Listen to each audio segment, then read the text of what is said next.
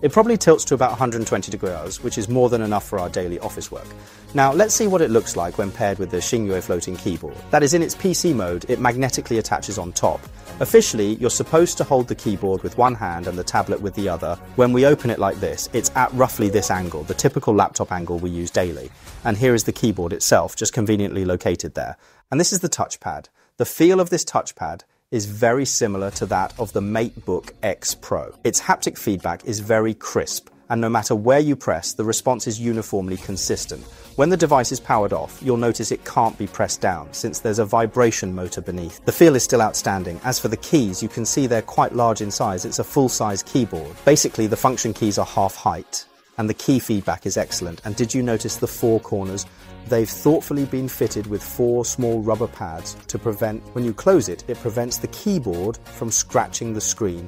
Plus, the base of the keyboard also features 2 small feet. They provide better support once extended. As an ultra-lightweight device, its construction is really solid, whether it's the keyboard's C side, well, you could call it the A side, these parts are all metal and feel excellent. And the bottom surface, the very underside, is also made of high-quality material. Feels very high-end, truly worthy of its ultra-flagship positioning. The materials are really solid. Also, the bottom of the floating keyboard is also equipped with a USB-C port. That way, when charging, you don't have to fiddle with a long cable. Whether it's security or data transfer, both are higher. Now let's check out the thickness. This is in its 2-in-1 state. Then we'll detach it to show you how it's done. Just give it a firm tug and it comes off smoothly. This is tablet mode, so as you can see from the clean, uninterrupted display on the front, the device remains incredibly thin and comfortably portable for daily use. Next, I have to point out the difference between a HarmonyOS 2-in-1 and a traditional Windows 2-in-1. I think the main distinction lies in the tablet experience. Although traditional Windows 2-in-1 tablets are called tablets, in daily use very few people actually treat them exclusively as tablets, rather than as fully featured portable laptop replacements. Most people use them as laptops, and to be honest, their touch experience in tablet mode isn't outstanding. There are many Android tablets. Although they support some PC-like 2-in-1 modes for added flexibility, their actual day-to-day performance and user experience still falls far short of traditional notebook PCs. So HarmonyOS's 2-in-1 has a clear advantage. Whether in PC mode or tablet mode, the experience is quite good.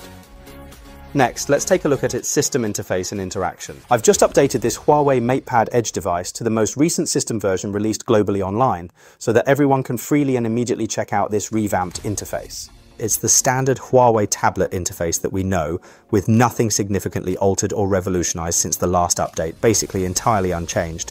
Now let's open Tiansheng Planner. This is an app we frequently use on the tablet throughout our routines, and the handwriting experience it provides is incredibly smooth, responsive, and resembles writing on paper. Now let's switch to laptop mode. For proper setup, make sure to press and hold right here. Keep pressing the bottom tab until you feel a distinct snap indicating it's securely locked into place, and then just fine-tune its final position. Then quickly swipe across the trackpad with 4 fingers in the manner shown here to seamlessly transition into PC mode, enabling you to access the familiar desktop applications and interface elements in an instant. See, this is a fully standard HarmonyOS PC interface. The dock search below and the control center in the bottom right are all the same. Plus, as you can clearly see, the device remains remarkably smooth and stable even during prolonged use. Now on this screen, let me demonstrate how professional software suites perform under standard test conditions. Like, the CapCut Pro interface is exactly the same as the CapCut 7C version in terms of layout, features, user experience, and overall functionality. And the same goes for the many other HarmonyOS PC applications as well. For instance, when using the desktop edition of WPS Office on a HarmonyOS laptop, its interface, features, performance are indistinguishable. If you create a blank template, you can see that the entire top toolbar is identical to the PC version. Let me show you the specs. It has 32 GB of RAM. It comes with 2 TB of storage. Once you see these specs, you know this 2-in-1 tablet is using a HarmonyOS PC processor, not the usual phone or tablet processor. Its performance ceiling is very high, and there should be a high-end edition with a fan. Now, beside me is the Huawei MatePad Edge is currently undergoing a comprehensive system update, essentially operating at full load. And you can distinctly hear the fan's loud, persistent whirring noise emanating continuously from the device.